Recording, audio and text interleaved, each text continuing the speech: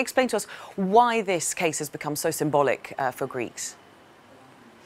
Yes, good morning from Athens. This case has become a landmark in Greece's recent history, as you said, mainly for two reasons.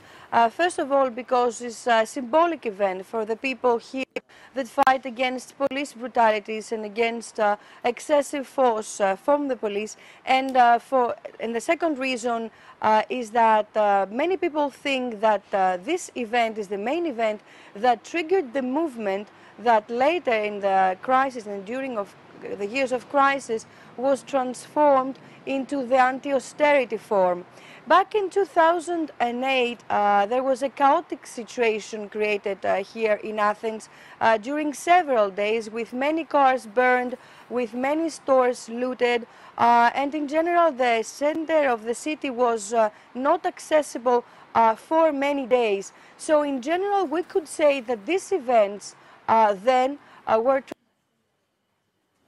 against the government that lost the elections a few months later. All right, Faye. And we've seen in these sorts of demonstrations in the past violence erupting. Is that what we might expect today as well? Yes, since then and every year there are clashes between anarchists and extreme leftists with the police.